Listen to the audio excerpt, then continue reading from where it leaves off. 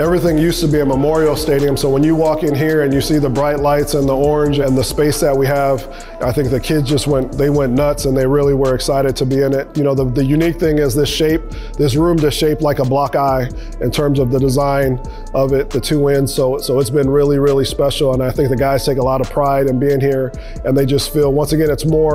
your home away from home, but it also gives you the stimulus from the lights and the coloring to really enjoy this facility.